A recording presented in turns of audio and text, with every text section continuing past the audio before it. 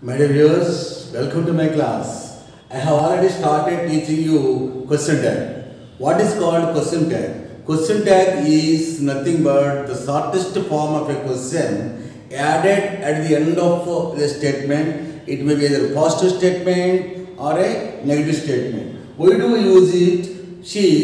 We use question tag to get it confirmed and also get the attention of either the listener or the reader. Sir, what is called listener? We are speaking something. Close the door. Will you? Like that. That means to say you want to make him alert. And at the same time, as you are reading a book, here and there, you get question tags. The question tags awakes you and makes you alert regarding the stated statement. అంటే చెప్పిన statement మీద నీ alertness ని alert చేయడం కోసం question tags వాడతారు. Generally మన ఎగ్జామినేషన్లో ఏం చేస్తారంటే ఒక స్టేట్మెంట్ ఇవ్వడం జరుగుతుంది, 4 ఆప్షన్స్ ఇస్తారు, దాని చూడమని క్వశ్చన్ ట్యాగ్ మనం నేర్చుకోవాలి. అయితే ఈ క్వశ్చన్ ట్యాగ్స్కి వెళ్ళినప్పుడు పాజిటివ్ క్వశ్చన్ ట్యాగ్ అయితే మనం వెళ్ళవలసింది నెగిటివ్ ట్యాగ్. ఈ 4 పాయింట్స్ ఈ ప్రీవియస్ క్లాస్లో చెప్పుకున్నాం మనం. ఇప్పుడు ఒకసారి I want to memorise. A positive statement takes A negative tag. A positive statement takes a negative tag. అంటే పాజిటివ్ స్టేట్మెంట్ అయితే నెగిటివ్ ట్యాగ్ వస్తుందని, ఏ నెగిటివ్ స్టేట్మెంట్ టేక్స్ ఏ పాజిటివ్ ట్యాగ్ వస్తుందని. తర్వాత మనకి ఈ వెంట్ టు స్కూల్ అన్నాం. ఈ వెంట్ టు స్కూల్ అనేది క్వశ్చన్ ట్యాగ్ చేయాలంటే మనకి ఆక్సిజన్స్ ఏమీ లేవు అక్కడ. అంటే యామ్, ఈజ్, ఆర్, వాజ్, వర్ కానీ, డూ, డస్, డిడ్ కానీ, హ్యావ్, హ్యాస్, హ్యాడ్ కానీ, ఆ తర్వాత మోడల్ ఆక్సిజన్స్ కూడా లేవు. ఓన్లీ వెంట్ అనేటువంటి వర్డ్ ఉంది. ఈ వెంట్ టు స్కూల్, ఈ వెంట్ టు స్కూల్ అని ఇచ్చాడు. అయితే దీని క్వశ్చన్ ట్యాగ్ రాయాలంటే we have to begin with auxiliary కదా. మీరు ఆక్సిలరీ లేదు, మీరు ఏం చేయాలి అంటే ఈ ఇచ్చేటువంటి వర్డ్ని 2 పార్ట్స్ స్ప్లిట్ చేస్తే డిడ్ ప్లస్ గో వస్తుంది. ఎలా వస్తుందమ్మా? డిడ్ ప్లస్ గో వస్తుంది. అదే ఫర్ ఎగ్జాంపుల్ నెగిటివ్ వెళ్ళారనుకోండి, డిడ్ వస్తుంది. కాబట్టి ఈ did not go to school అని వస్తుంది. ఆ డిడ్ నాట్లో డిడిట్ హీ తీసుకున్నట్లయితే మనకి నెగిటివ్ ట్యాగ్ వస్తుంది అనమాట. ఈ 4 పాయింట్స్ కూడా నిన్న వీడియోలో చెప్పుకున్నాం. తర్వాత వాటిలో మనకి ఏమొస్తాయంటే డూ కానీ, డస్ కానీ, డిడ్ కానీ, అంటే సింపుల్ ప్రజెంట్ టెన్స్లోను సింపుల్ పాస్ట్ టెన్స్లో వస్తే అదేనా ఎఫర్మేటివ్లో ఉన్నప్పుడు మాత్రమే ఈ యొక్క ఆక్సిలరీ ప్రాబ్లం వస్తుంది, కానీ మిగతా విషయంలో రాదు. ఈ విషయం కిందకి వస్తుంది తెలుసుకున్నాం. తర్వాత సెమీ నెగిటివ్స్ అంటే నెగిటివ్స్ లా కనిపించవు. అంటే ఫర్ ఎగ్జాంపుల్ ఇక్కడ మనకి ఏమన్నాడంటే he RARELY he rarely attends the meeting అని ఉంది. he rarely attends the meeting. ఇక్కడ ఎక్కడ మనకి నెగిటివ్ కనిపించదు, కానీ రేర్లీ అనేటువంటి వర్డే మనకి నెగిటివ్. కాబట్టి కొన్ని వర్డ్స్ మనకి సాధారణంగా ఒక స్టేట్మెంట్ని పాజిటివ్ స్టేట్మెంటా నెగిటివ్ స్టేట్మెంటా అని తెలుసుకోవడం మన కోసం మనం నో కానీ నాట్ మీద కానీ ఆధారపడి ఉంటాం. కానీ ఇటువంటి వర్డ్స్ ఏమీ లేవు. అయినప్పటికీ కూడా it is a negative statement. అంటే కొన్ని వర్డ్స్ మనకి ఏమని చెప్తాయి? నెగిటివ్ చెప్తాయి. అటువంటి వర్డ్స్ ఏంటా అంటే మనం చూసినట్లయితే లిటిల్ అనేది నెగిటివ్, ఏ లిటిల్ అనేది అఫర్మేటివ్. అట్లాగే ఫ్యూ అంటే లిటిల్ స్టూడెంట్స్ అటెండ్ అంటే నో స్టూడెంట్స్ అటెండ్. మళ్ళీ ఏ లిటిల్ అంటే సమ్ స్టూడెంట్. సో అదేనా. Next few, a few affirmative, few negative. Hardly, scarcely, rarely అనేది వాడాం. అట్లాగే సెల్డమ్ చూడండి, ఏ బార్కింగ్ డాగ్ సెల్డమ్ బైట్స్ అంటే డస్ నాట్ బైట్ అని అర్థం. అంటే ఈ వర్డ్స్ మనం నెగిటివ్గా ట్రీట్ చేసి ఆ స్టేట్మెంట్కి మనం ఏం చేస్తాం? పాజిటివ్ ట్యాగ్ ఇస్తాం. ఈ 4 పాయింట్లు మీకు ఆల్రెడీ చెప్పడం జరిగింది. 5th పాయింట్ ఏంటంటే ఏ లిటిల్ అనేది అఫర్మేటివ్ అవుతుంది. ఇక్కడ ఏమైంది మనకి? లిటిల్ అనేది నెగిటివ్ అయినట్లయితే ఏ లిటిల్ అనేది అఫర్మేటివ్. అంటే లిటిల్ అనేది నెగిటివ్ అనుకోండి, ఏ లిటిల్ ఏమవుతుంది? పాజిటివ్ అవుతుంది. అట్లాగే ఫ్యూ అనేది నెగిటివ్ అయినట్లయితే ఏ ఫ్యూ అనేది ఏమవుతుంది? అఫర్మేటివ్ అవుతుంది. ఇది నెగిటివ్ అయితే ఇది పాజిటివ్ అవుతుంది.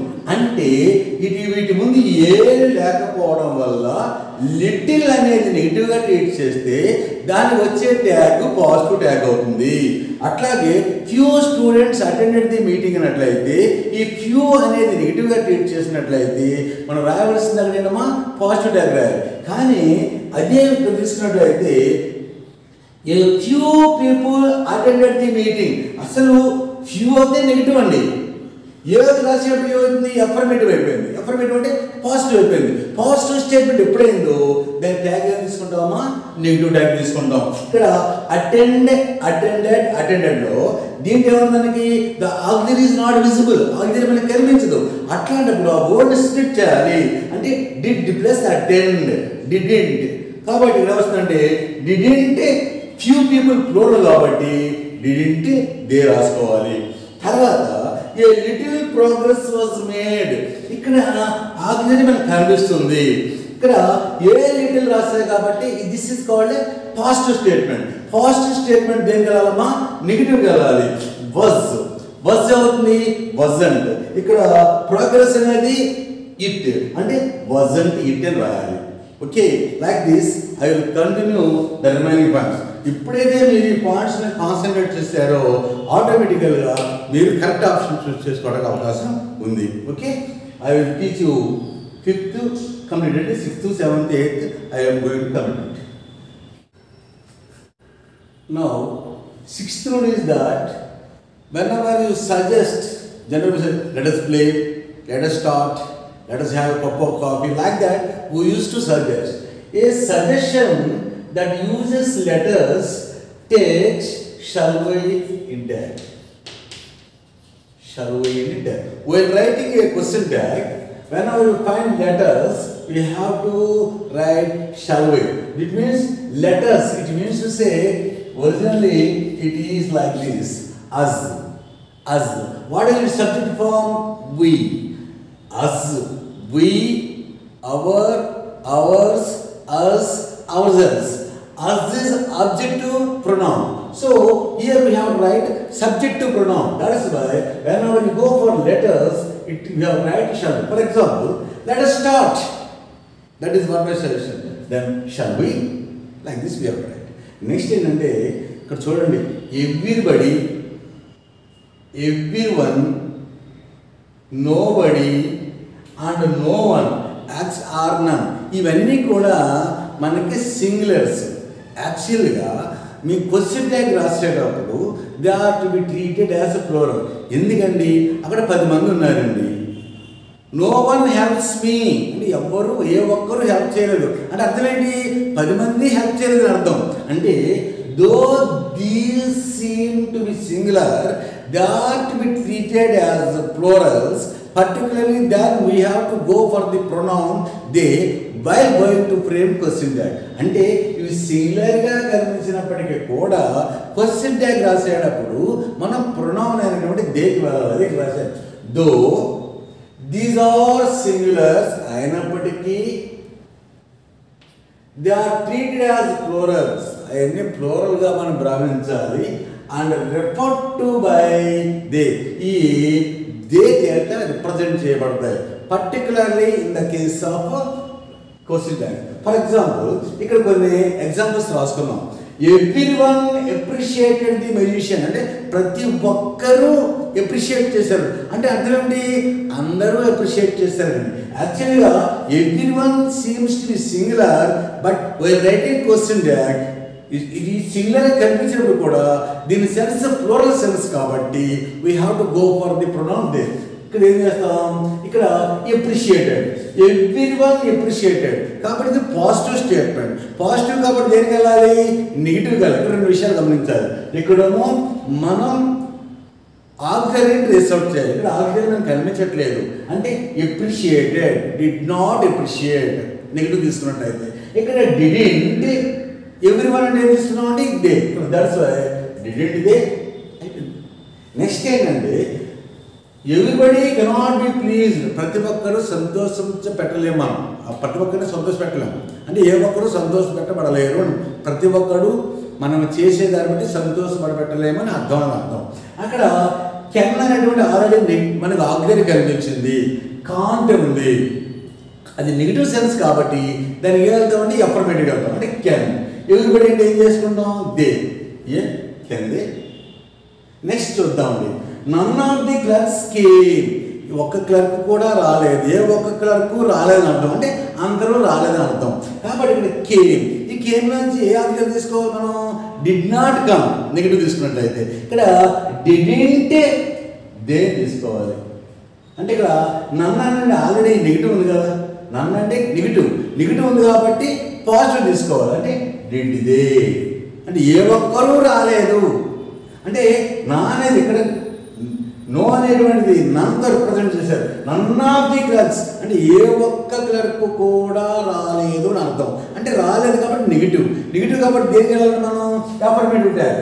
ఇక్కడ నుంచి పాస్ట్ టెన్స్ ఉంది కాబట్టి కేవలోంచి డిడ్ తీసుకున్నాం అంటే డిడ్ దే. తర్వాత నో వన్ హెల్ప్స్ మీ, నాకు ఏ ఒక్కరూ సహాయం చేయట్లేదు. అంటే నో వన్ అంటే నెగిటివే. హెల్ప్స్ అంటే సాధారణంగా మనం ప్లూరల్ తీసుకుంటాం. అంటే ఇక్కడ ఇది తీసుకుంటాం, ఏ ఒక్కరూ హెల్ప్ చేయలేదంటే అందరూ హెల్ప్ చేయలేదని అర్థం. ఇక్కడ మనకి టెన్స్ ప్రకారం సింగిల్ అయినప్పుడు కూడా సెన్స్ ప్రకారం ప్లూరల్. అంటే నో వన్ హెల్ప్స్ అంటే ఎవరు హెల్ప్ చేయలేదు. ఈ నో వన్ ఆల్సో కూడా మనం ఏం చేయాలండి? దేనికి తీసుకోవాలి? ఈ హెల్ప్స్ చూడగానే మనం డస్కి వెళ్ళకూడదు. దేనికి వెళ్ళాలండి? డూకి వెళ్ళాలి. ఏం చేద్దండి? No one third person singular కాబట్టి హెల్ప్స్ ఇచ్చాడు. ఎప్పుడైతే నో వన్ మనం దేగా ట్రీట్ చేసామో ప్లూరల్ అయిపోయింది కాబట్టి డూ ప్లస్ హెల్ప్ అవుతుంది కాబట్టి డూ దగ్గర తీసుకోవాలి. ఏమీ లేదు, కొద్దిగా ఆలోచిస్తే you can do it. Okay, I will tell you 2 more points are there that will be completed. Tomorrow మనం ఎక్సైట్ చేద్దాం.